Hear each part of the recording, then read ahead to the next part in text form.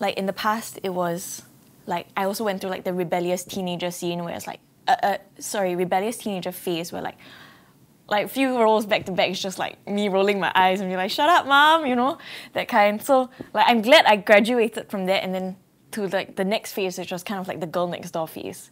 It's fun, but I think I see it more of like a progression and a transition. So this feels like, oh, maybe now I can transition to even more mature roles of a older age group. Yeah. Do you have a name for this era that you're in? I don't know yet. Do you wanna leave in the comments and tell me what should this era be called?